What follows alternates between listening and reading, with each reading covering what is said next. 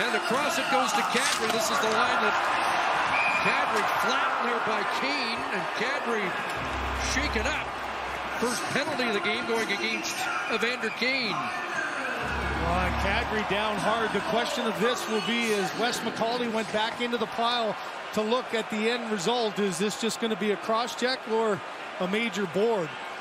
You know, so much has been made about the Avalanche scoring so quickly after. In game one, it was 36 seconds after Edmonton took the lead. Another one 9 seconds after. Here, a chance as Kadri's trying to get the hold of the puck and right on the numbers.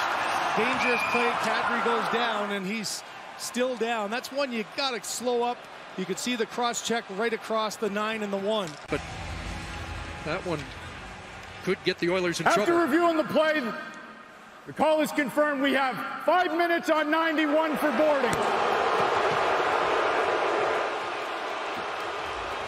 So, Chris, once again, after scoring a goal, the Edmonton Oilers have their problems. This time, at least, it's not a goal against for them, but now it takes everyone out of sync. You've got 5-minute power play to try to kill here, and on the other bench, that's a loss having Nazem Kadri, who does play a significant role on their power play. He's off for a while here. Just the vulnerability of being 3 feet from the boards there, and it was definitely right on the numbers.